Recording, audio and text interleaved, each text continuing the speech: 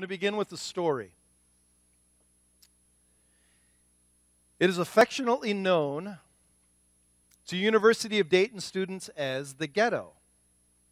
This is where 8 blocks of dilapidated, 2-story rental properties line the streets of the university's off-campus housing where upperclassmen live. My memory of the ghetto is sort of like this picture. I can recall one unseasonably warm Saturday in early September. The ghetto was hot. It was hot by humid, hot, and it was hopping. Thousands of students were flooding the streets and hanging out in 4 square blocks of the ghetto for a full day. And by a full day, from the wee morning to the wee evening, the whole day long they were partying. House after house sprouted tapped kegs of cheap beer. Music was thumping. Random hacky sack and volleyball games were being played. Guys were hitting on girls, and girls were flirting with guys. It was nuts, and that was the average life in the ghetto. I was 20 years old at the time, and I can remember traveling in a group of 10 guys from my fraternity, getting ready to head out and join the huge mob of revelers. Leaving our house, we headed towards the thumping, blaring music. And there, on the corner of a crowded street, was a clean-shaven young man dressed in a white shirt, long sleeves, crisp collar, black tie, dress slacks. He was standing straight and tall next to an easel, holding a large paper board of white. A small group of rowdy, octane-fueled students were already gathered around him, laughing and mocking how he was dressed on such a balmy day. Dude, it's 90 degrees. Unbutton your shirt, man. Take off that tie and come join the rest of normal humanity. Live a little. 2 of the guys I was walking with were curious, and they wanted to check out this compelling scene, this sideshow curiosity. The man ignored the taunting and boldly soldiered on over the heads of the belligerent crowds. His chin was held high, and his eyes were focused off of some far distant group, and he began shouting to an unknown listener, "All mankind is lost in sin," he would say. "We're all headed to hell. But there's a bridge that is available to escape." As he spoke, he proceeded to draw stick figures on that large board. A stick man standing on a hill, crossing over a cross on a bridge with another hill, where there's a bright sun, and underneath, flames of fire. One impatient man in the group was watching, squeezing a plastic red cup full of beer in his right hand. From the way he was swaying, this was not his first drink. He yelled at the white-shirted guy and said, "Who do you think you are? Hey, man, we're Christians too." And then he slung his full beer, hitting the man with the pale liquid square in the face. A couple more students added their half-drunk cups to the beer drenching as well. As the man wiped off the beer that was dripping into his eyes, the crowd grew impatient. They had enough. So out of pity and boredom, they left him standing there at the corner alone with a stained white shirt, soaking in cheap beer and ruined paperboard. As we continued walking away, one of the guys in my group commented on what he just saw. And he said, "Man, oh man, he sure picked the wrong place to try to push his religion. I'm a Christian too, but at least I know when to keep my mouth shut."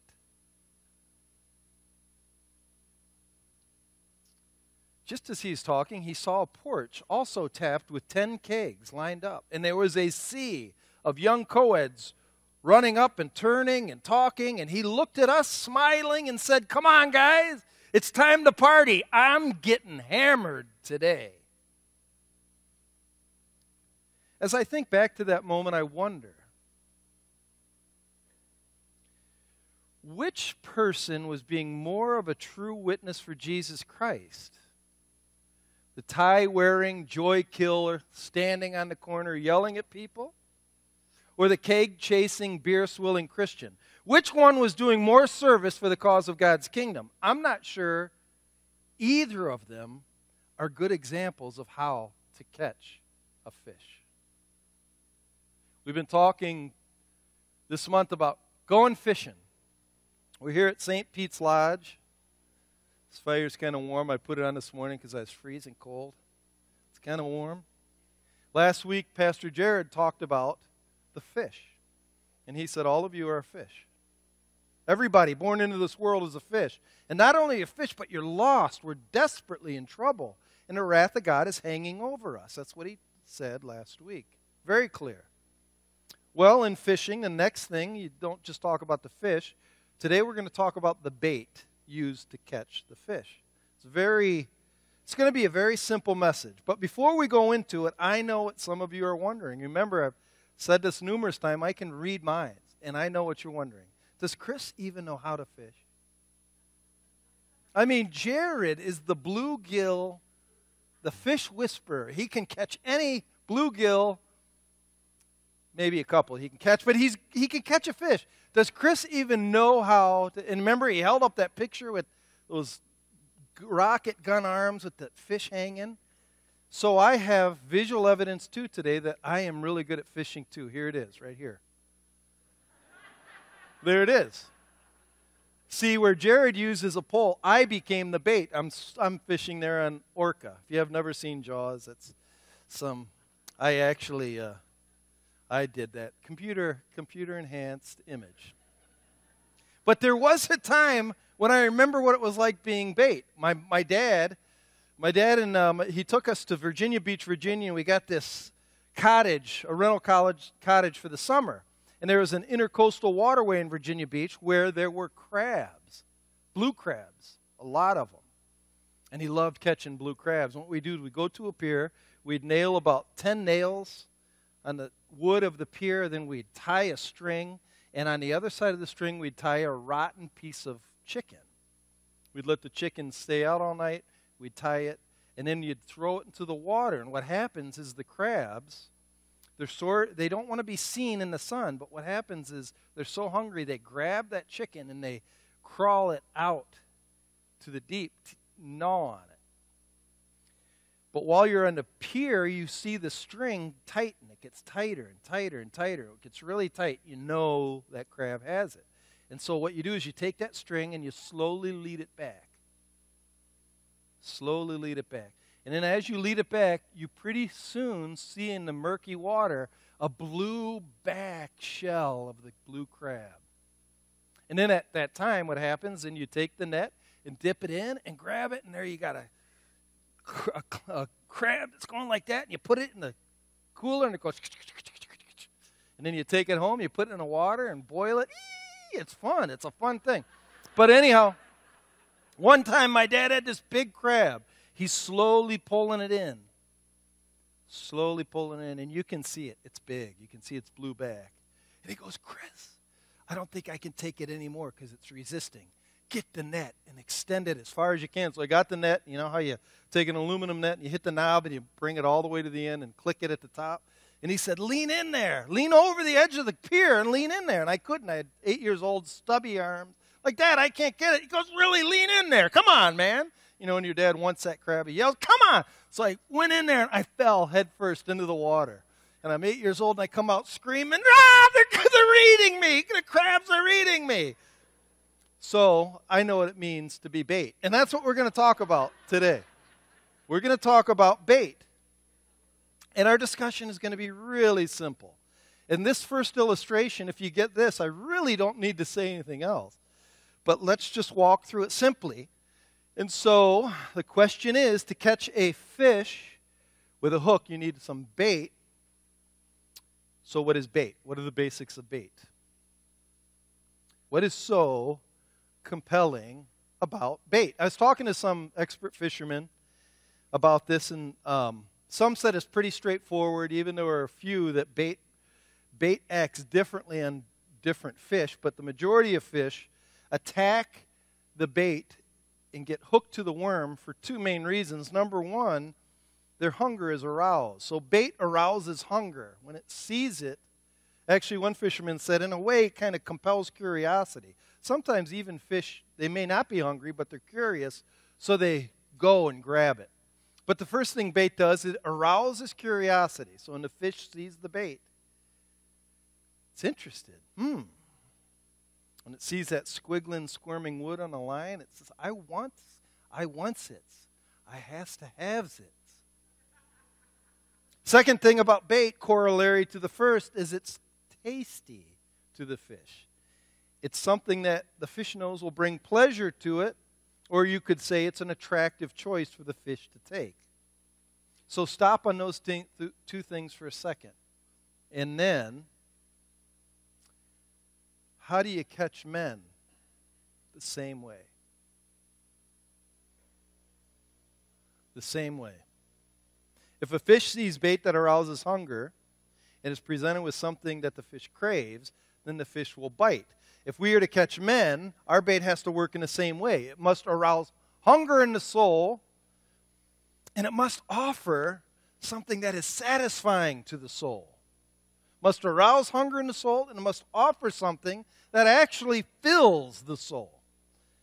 So let's think about it. What do you think we use to catch human? The Bible gives us two things. And here they are.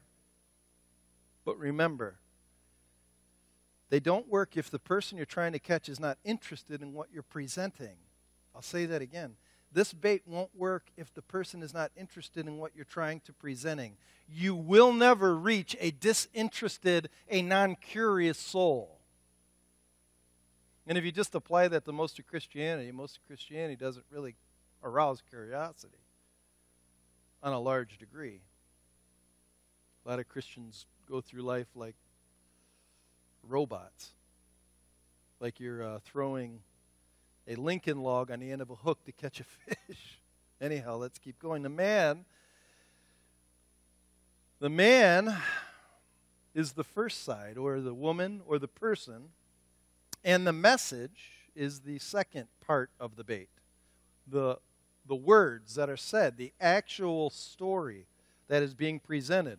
In some sense, you could say the man must be able to have a life that's so different that he's noticeable. And he arouses, his living has to be a good different. If Jared last week gave the analogy, fish are like a school of fish. We're caught into this current, and we're all flowing in the same way. We all believe the same things. We're all lust-driven. We all want riches. We all want this. And then all of a sudden, somebody going the other way who doesn't live like that causes curiosity. So it has to be a good different.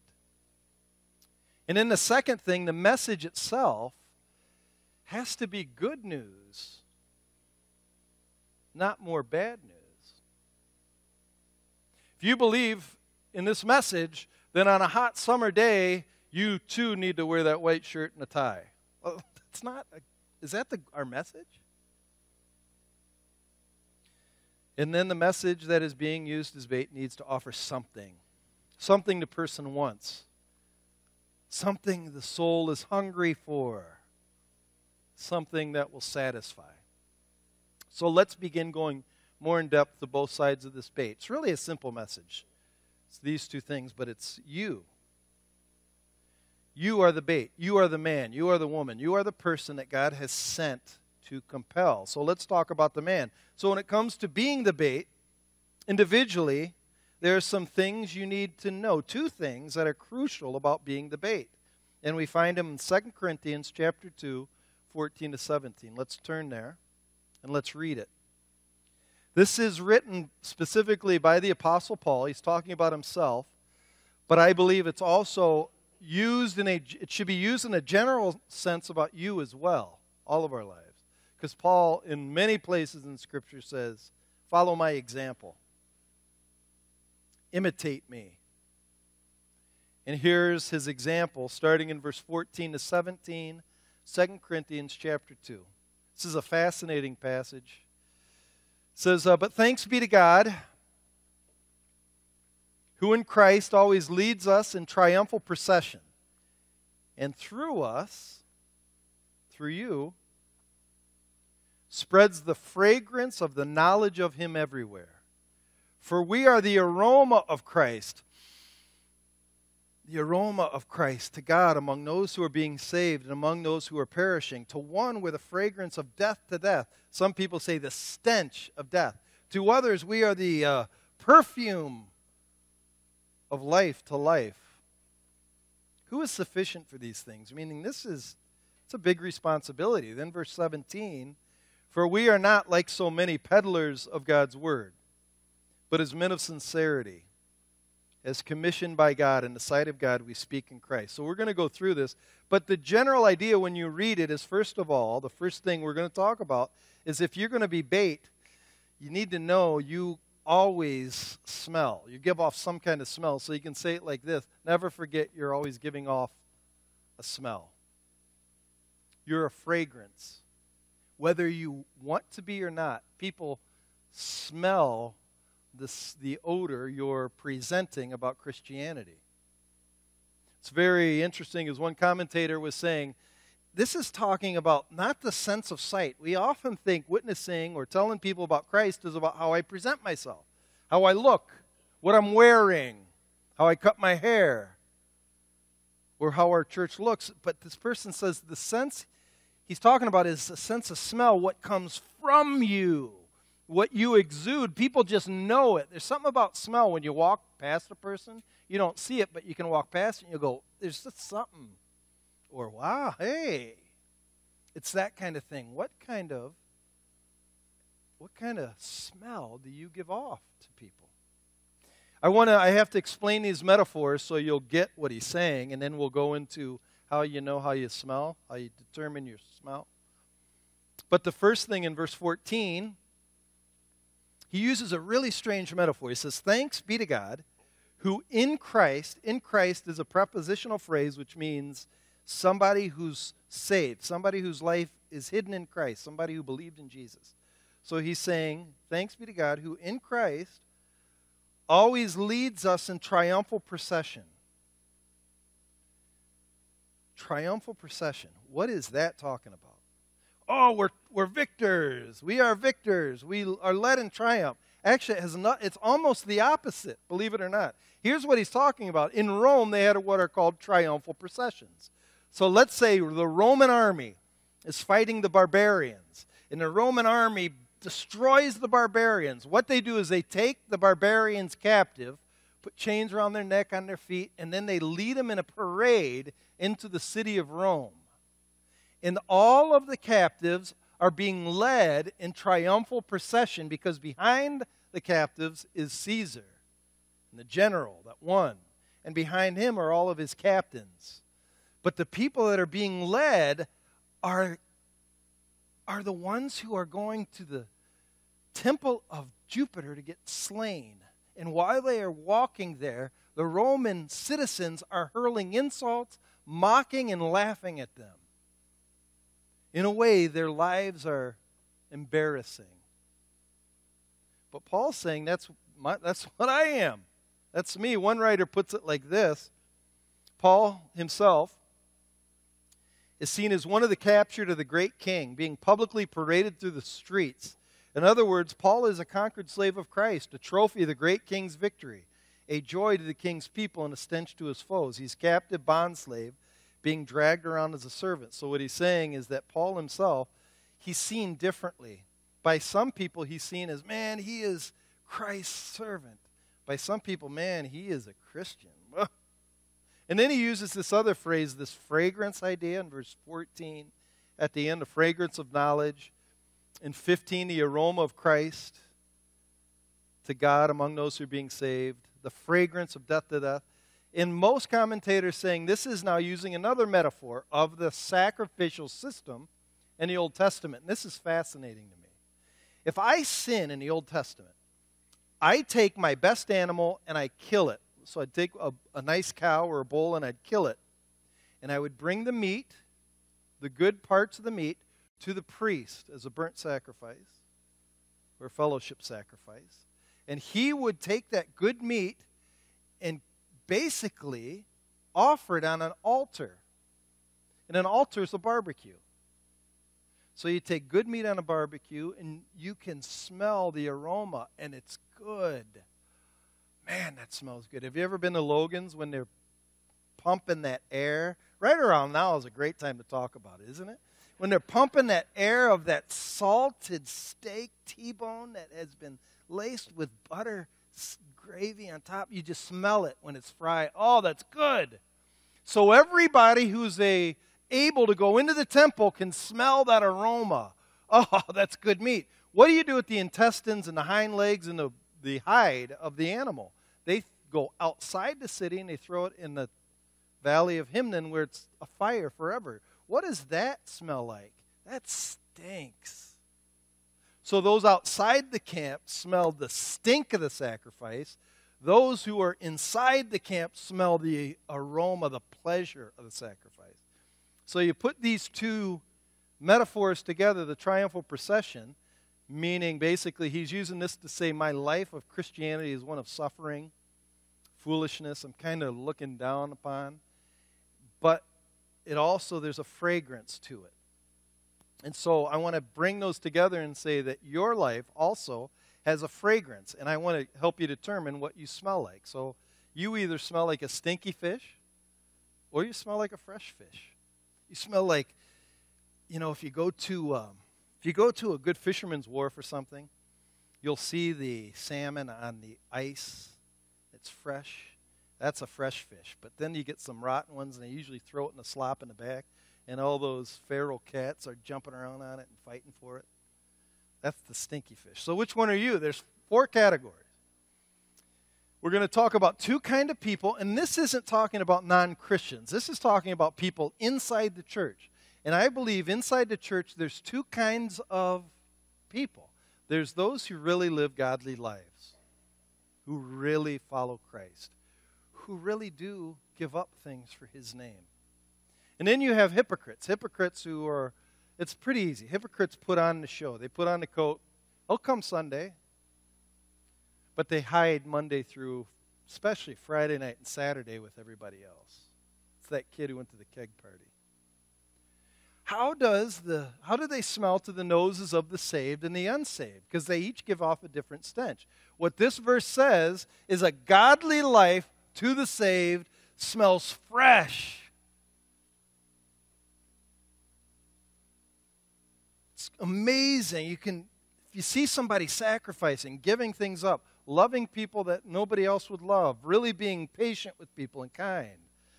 Other Christians look at that person and say, wow, what an example, or wow, what a worthy God for this person to sacrifice so much for him. He must be that good if this person is willing to subject their life to him.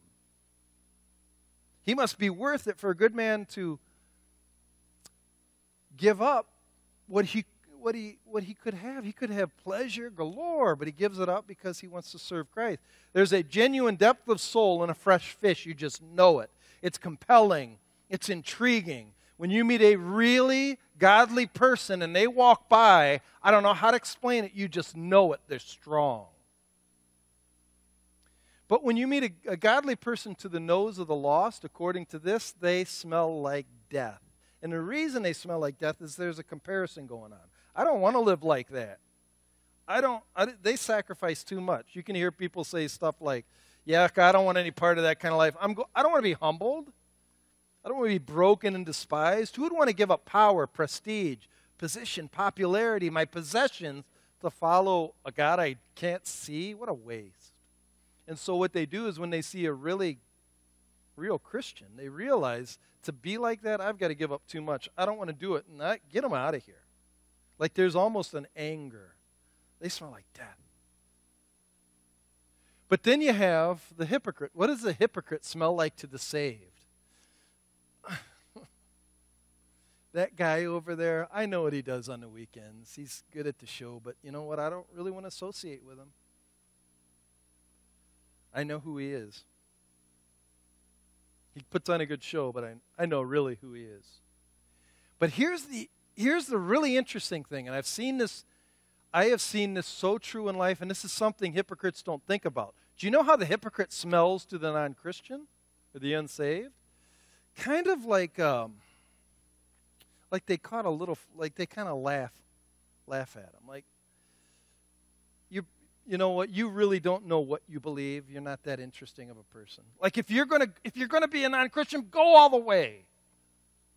Luther would say, if you're going to go to hell, go all the way to hell. It's so much more interesting. You're so much more compelling. You're so much more honest. You're so much more honest.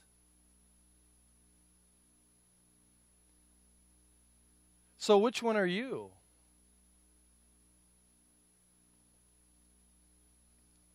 The second thing this section says in verse 17, I think, is really interesting. First thing we learned is never forget, you're always giving off a smell. The second thing we're going to learn in verse 17 is this, is that people can sense if you've been genuinely sent. Look at what verse 17 says. This is my verse for this year. He's talking about how we present the gospel, specifically the apostles, preachers, but you're to imitate that in you too. And he says, for we are not like so many. At the time this was written, there were what are called super apostles. These guys that came in. It would be the Joel Osteens and the Benny Hinns of the day, coming in and impressing everybody. Because Paul wasn't impressive, really. He said he wasn't that eloquent. I imagine Paul kind of being an old guy, kind of hunched over a little bit, probably had a beard. I imagine him having a bald head. I don't know why. It's nothing against bald heads. I imagine him looking exactly like Dan Spolstra. Anyhow, but I imagine him, like there's no toupee, no three-piece suit, no gold Rolex watches. Listen to what he says. For we are not like so many. That phrase, so many, is interesting, meaning there's a lot of people who peddle the word of God. A peddler is a person it's kind of like, in the 1920s when people would come and they'd have those stand-up tables. They'd open up the suitcase and they'd have tonic. You want some tonic? It only costs you $100. You drink this tonic, you'll live 20 extra years. Get it now. That's that. Huckster. It's a huckster. That's what this means. Peddling is, I'm not lying to you. I'm not trying to just make money off a stupid product. But we are to be men of sincerity. This word sincerity means there's nothing false. I'm trying to communicate what I really believe. I know it to be true. I know if I could rip out this ceiling right now and be able to have a view up into heaven, there is Jesus sitting at the right hand of the Father. I know He's there. I know He can look down on us and He can hear what's in our minds right now. I know there's the Holy Spirit, the third person of the Trinity that lives in me, in any believer in here. That same God who moved across the waters of the earth in Genesis 1 and made it alive. That's something to believe that. And people can tell when you believe that. They can. So it says, for we are not like so many peddlers of God's word, but men of sincerity, as commissioned by God. We're sent. We're His ambassadors. He sent us. In the sight of God we speak in Christ. Not in the sight of men. God is the audience of one. I'm really not, in a sense, speaking to you.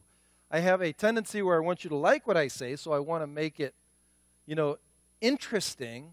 But truthfully, I'm not accountable to you. I'm accountable to God. When I die, He's going to say, why did you lie? Why didn't you tell Him the truth? So you could say this, if you are going to be a proper person sent, don't forget, no matter if you believe it or not, you're giving off some kind of smell. One person said, those people who don't want to play politics are still playing politics. The idea is that, politics is being nice, shaking hands, and being kind. I'm not going to play politics, so I'm just going to be a jerk. Well, you're playing politics. People just won't like you. The same way, I don't give off a smell. I'm going to kind of just be me. Well, that's giving off a smell. And second thing, people can sense if you've really been sent, if you really are sincere and you believe it. They know. They just know. They just know. Second thing. Second bait isn't just the man, it's also the message. And we find this in Romans chapter 1. Romans 1 gives us why this message is so compelling. Because the idea, if we are sent, we're like this boy on this picture. We are like heralds who are given a word from the king. Listen! Everybody listen! That's kind of what he's saying. Hey! Jesus is coming back again.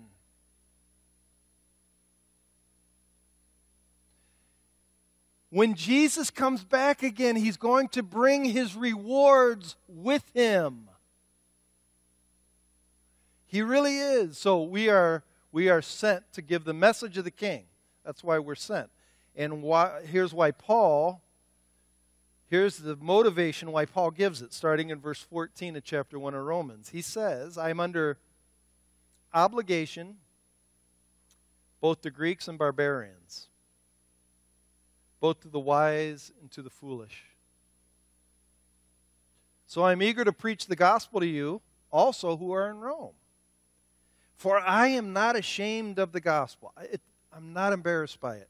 For it is the power of God for salvation to everyone who believes, to the Jew first and also to the Greek. And so really the message is, when it's presented right, it is compelling, and it gives us the reasons why. And I'm going to go into those, but before we go in there, I got to deal with this word in verse 14 that is the prime obstacle, why we don't usually share. Because we really don't see it as an obligation. This word obligation is not in our nature. This word obligation means I'm a debtor. I owe. And you know what? It's not that we owe to God. It says I am under obligation to the people, to Greeks. So I owe them. Why do I owe them? Because when I received the gospel, I didn't deserve it. It was free.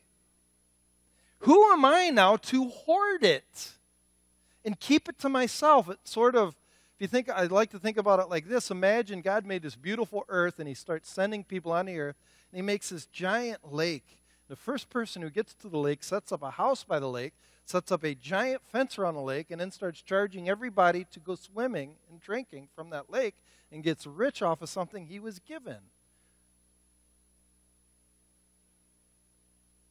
The talents you've been given by God are gifts.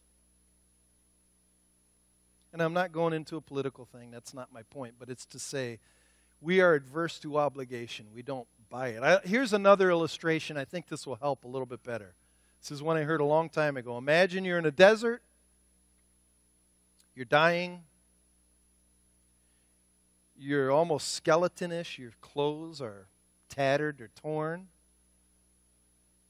You're dusty and dirty. And you're blind. So you're stumbling around, the wind's blowing, and you're dying of thirst, and then you stumble and you fall into this pool. When you fall into this pool, you kind of wipe your eyes and you start drinking, and you can see. And this pool not only tastes sweet and it's good, but it puts flesh back on your once skeletal bones. That clothes you're wearing all of a sudden kind of regenerate themselves, and you get stronger. And you drink more, and the more you drink, the stronger you get. Then you look behind you, and you can see hundreds of thousands of people blind and walking around in this desert like that. What do? I'm just going to stay here in this lake because it's really good here. Let them suffer. Aren't you obligated? Aren't you obligated? This is the hardest part. So if we can get past obligation, and Jesus says we're ambassadors, then we know why we're sent. We're sent for two reasons, because this message offers two things. Number one, it's a universal message, meaning It's for everybody. For the Jews first, for the Greeks, it's for people with black skin and white skin and blotched skin and burnt skin and everybody who has red blood. This message is for. It's for females. This message is for males. This message is for non-binary, fluid gender people. This is for people who are attracted to the same sex and opposite sex. This message is for everybody. It's universal. And it's for screwed up people. It's especially for screwed up people. People who failed. People who don't feel they deserve anything. It's especially for you.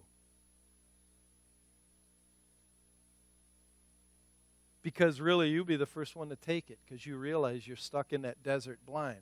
It's for you. And if the gospel is presented right, it should be exactly what a starving soul wants. Rescue from the wrath of God and from sin. And the second thing, it has power. It has power. So when I take this message and in a way, I'm going to put it like this, when I bite on it like a fish, when I eat it, when I ingest it, it says here that it has the power of salvation. It's like to me, it's like a little seed. When it goes into me, it plants itself in my heart, and I start growing into this eternal oak that one day is going to live in heaven with a body that will never die because I believed in that message. What is the message? It's very simple. If you don't know what the message is, it's that symbol we have right up there. So this symbol represents my punishment. I deserve that. It's actually, this isn't a thing to wear around your neck. It's actually an electric chair, an ancient, old-fashioned electric chair. But that was meant for me. And then somebody loved me, and as I was getting ready, right before they're going to nail me, this guy pushed me off and took my nails. And this really happened. It happened 2,000 years ago, longer than that. Happened by a guy named Jesus Christ of Nazareth. And he died. And right before he died, they took a spear to plunge in his side to see if he really was dead. And he was. And he was on the cross for 3 hours. And what's interesting about that, here's what Scripture says. When he was hanging on that cross 3 hours, and I like if you can imagine you have this cross and a single beam, a single channel or tube of wrath is pounding him. While everything else around him is dark, it's pounding him, and that wrath was meant for me. And he did that for 3.5 hours, and it killed him, and it killed him so much that they buried him in a tomb. They put him in this like stone tomb, and they put him in there, and they rolled the stone. And he was in there 3 days, because he said he would be, first of all, Old Testament said he'd be in there 3 days. And then these ladies who loved him went to, like a fish, they knew he'd start stinking, so they went to his tomb to put oils and fragrances on him, herbs, frankincense, myrrh, that kind of stuff. But they got to the tomb, and the stone was rolled away, and there's nobody in there. And these two angels appeared and said, he's not here, he's alive. And then he showed up to his disciples, and he said, I'm alive, I'm resurrected, and if you believe in me, all who believe in me can have the power to be like me, to be resurrected too. That's our message. It's amazing. But that's the message. We call that, according to verse 16, salvation. Salvation means being delivered. Being delivered like from the death of that desert where I was a skeleton, blind, dying. It has power. In the message is a chance of new life. When you present the message, the question is, to the person listening, does it sound like good news or a scam job?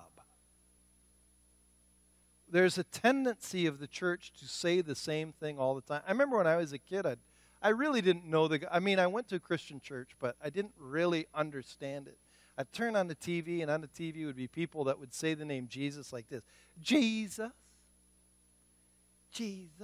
And they'd whisper in the ears of people, say Jesus. I'm like, what is that? Honestly. As a kid, I would say, I hate that on my heart. It's so wrong. There's something wrong about that. Or the people that would go to church and I knew who they were. And they would be really, really holy on Sunday. But man, they'd curse at you in the afternoon, like the whole rest of the week. And so really the gospel's a scam job. It's really not changing lives. It's just this strange message that people think there's... Do you believe it?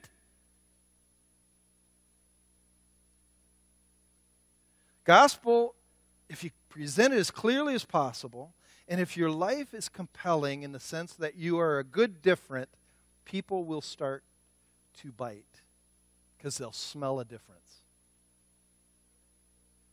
Do you remember I opened up with that story of those 10 guys? They were all from my same fraternity, and there was one guy there. His name was Jeff.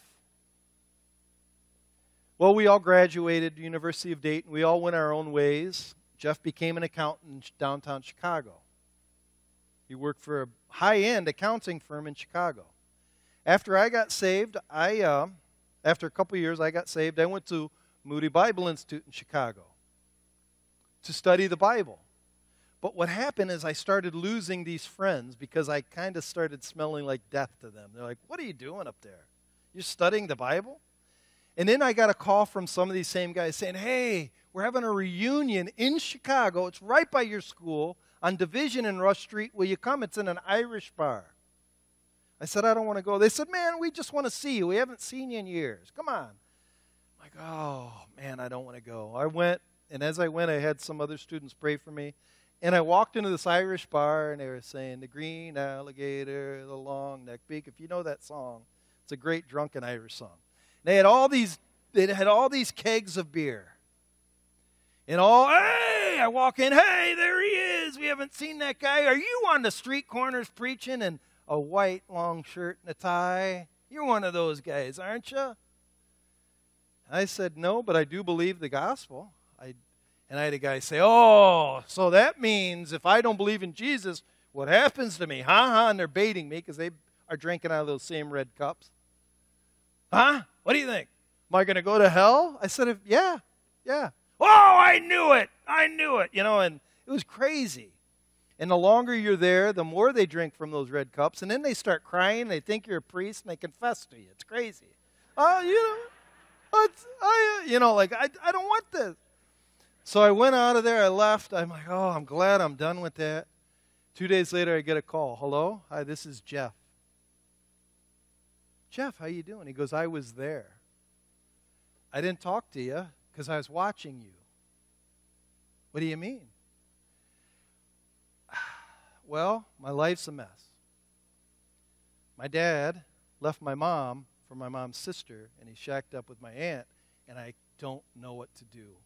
And all my family's okay with it, and I'm not. It's breaking my soul apart. And I need answers. And I was watching you, and I think you might have answers. I'll meet with you, Jeff, if you come on over. So he came over to my house for 6 weeks in the morning, once a week, and he'd have a whole legal pad of questions. And they were all about God. I brought Michelle to meet with him a couple times. And we were able to lead him to Christ. He got baptized in Lake Michigan, and now he's an elder at a church in Ohio.